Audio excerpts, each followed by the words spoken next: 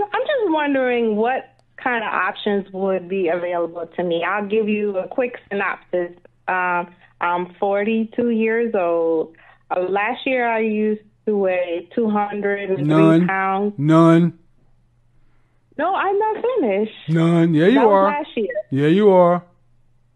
This Yeah. year I weighed 165. No, ma'am. I I've said been, you're finished. You're finished. I'm done. Yep. There's nothing left for me. Not Well, realistically. thank you. I'm not gonna lie to Because you. I'm 42.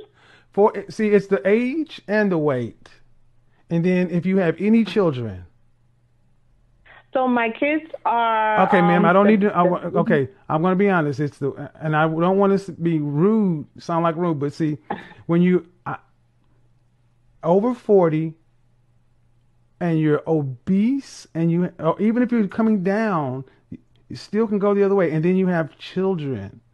Okay, the only way that there would ever be any chance for you is if you were gorgeous.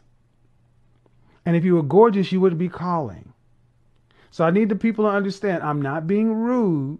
It's just oftentimes I'll get women who want to call in, they want to tell me their story, and then I know where it's going to end. Ma'am, you kind of knew that in order to overcome just your age alone, you're going to have to be very feminine, very submissive, very cooperative. You have to bring a lot to the table.